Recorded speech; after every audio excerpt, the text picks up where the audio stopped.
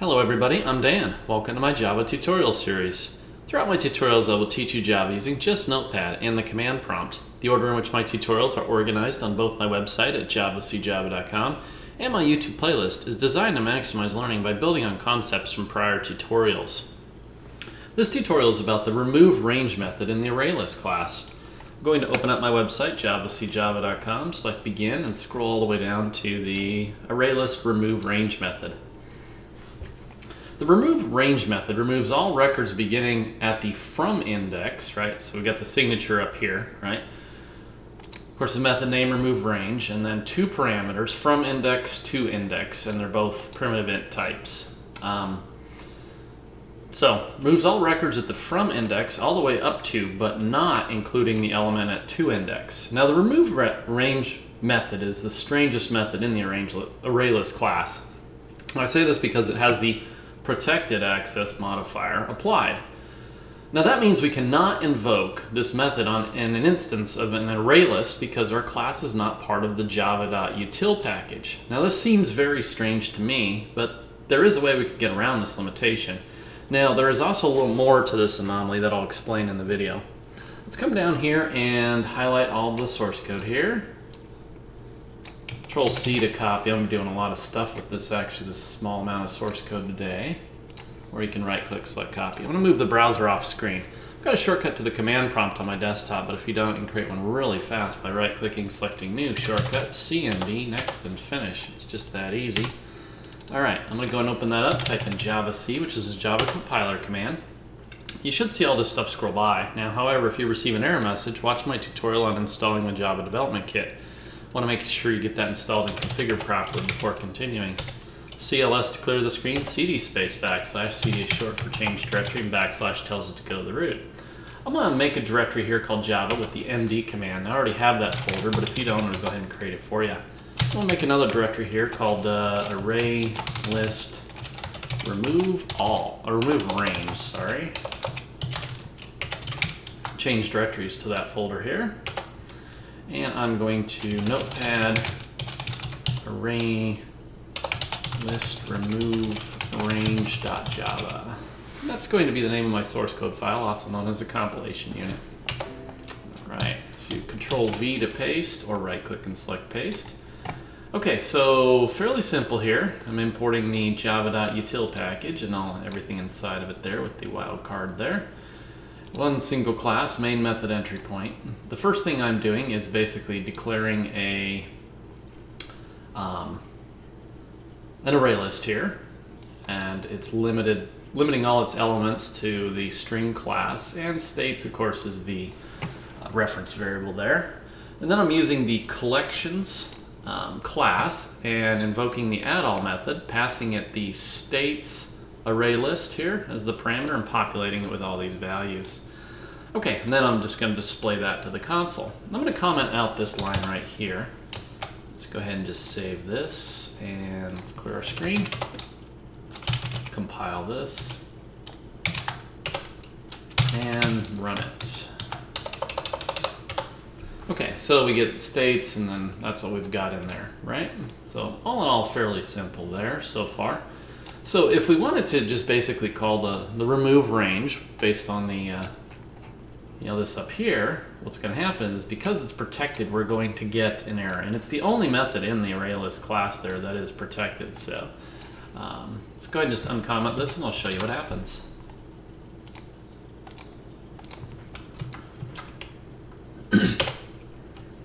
Okay, so we get error. removeRange has protected access in ArrayList.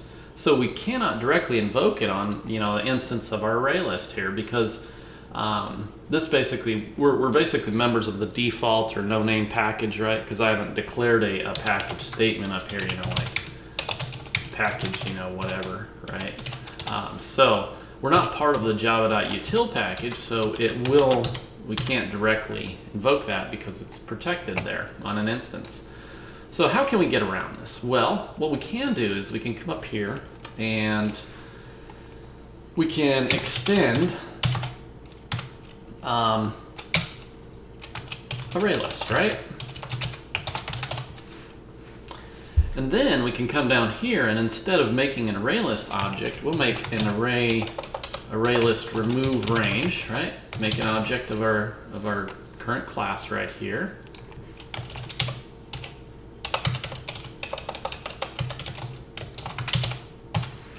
And of course now, because we have this basically with this generic syntax here, we need to turn this into a generic class here. I'll just put in like E for element there, and that'll work. All right, so this is going to go ahead and, we'll be able to go ahead and compile this here or there. It is going to give us some warnings there, right? Uses unchecked or unsafe operations, and that's absolutely correct. This isn't the best idea on the way to do this here, but now let's see. We'd want to display it after we remove it here, so let's go ahead and save this here. And let's clear our screen and run it.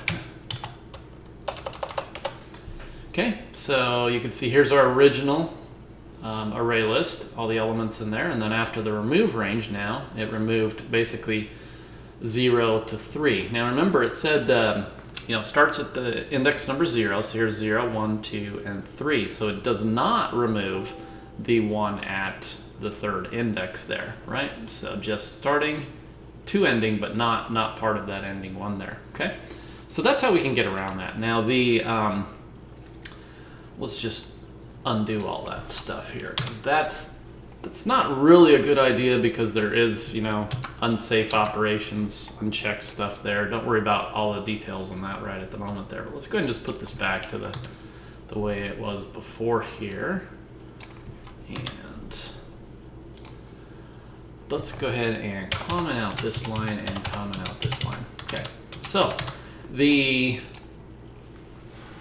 kind of the official workaround here for this for removing a range is to invoke the sublist method and then invoke the clear method on the return value of basically invoking the sublist here, right?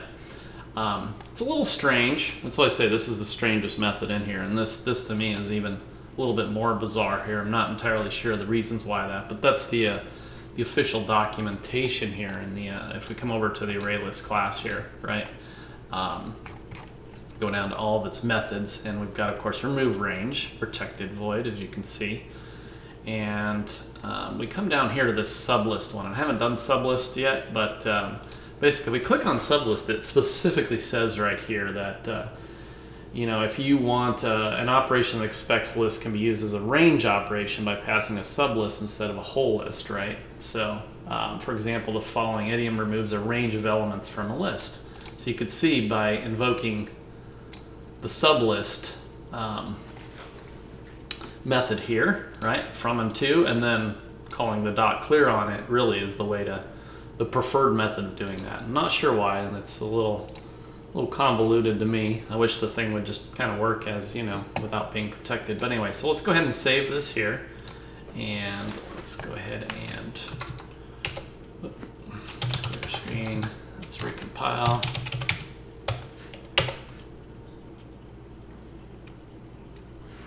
Oh, whoops. I need to take this extends ArrayList out of there. That's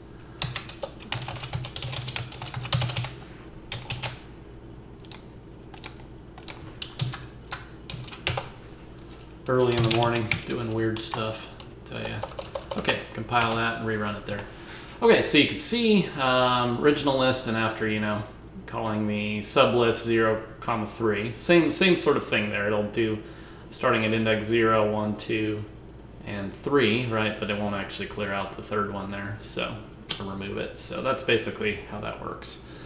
All right, I'm gonna go ahead and get rid of that, and leave you guys with just a quick final thought there. So just to reiterate, I'm not sure why this method is protected, but just keep in mind the workaround if you ever have the need to use, such a feature as removing a range of records there like that. That concludes this tutorial. Thanks for watching.